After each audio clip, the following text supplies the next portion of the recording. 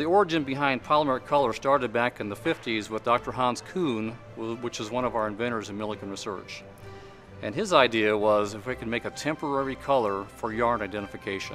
For instance, make polyester red or a nylon 6 green or a nylon 6/6 blue, and so you can keep all the yarns separated and not have that potential for a yarn mix. So he did that, and it's now known as our Versatent product line, which is sold globally today. Reactant is another polymeric color.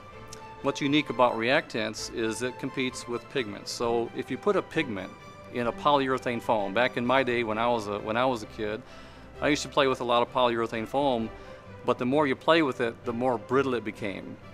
The reason for that, one of the reasons for that is because it contained pigments. Pigments is basically colored dirt. So now instead of putting a colored piece of dirt in a polyurethane, we actually have a polymeric color which reacts with the polyurethane foam so it doesn't become brittle. It doesn't become abrasive. It actually is part of the polyurethane foam matrix, so it's more durable and a brighter color and non-extractable.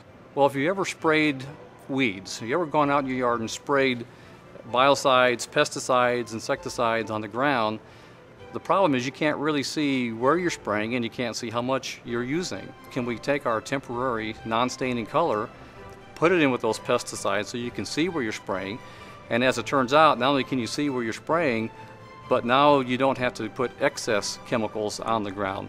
And so that led to our Blazon product line, which is, again, still in existence today and doing really well. So what's on the horizon for Liquatent? Well, one of the things that we're developing right now is a bluing agent.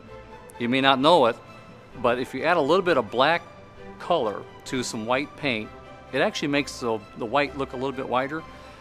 They use the same type of technology called a bluing agent in detergents. We developed a technology so that you get the initial impact on the very first wash, so your clothes come out whiter, and regardless of how many times you wash your clothes after that, you get the first effect and does not build up with time.